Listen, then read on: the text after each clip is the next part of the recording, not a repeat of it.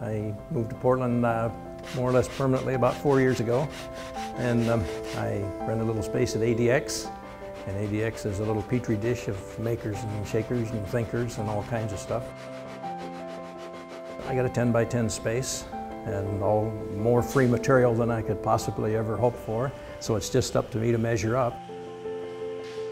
You know, I have no idea what they're going to look like when you start, because it just depends on what kind of thing folks are throwing away.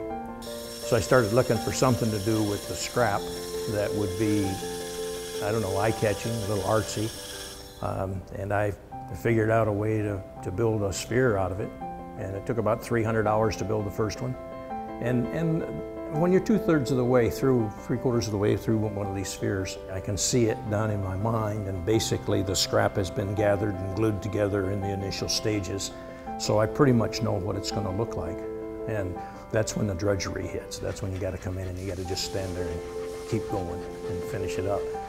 But there's something about taking all that wood, all those little tiny pieces, and making them into something that's this big around.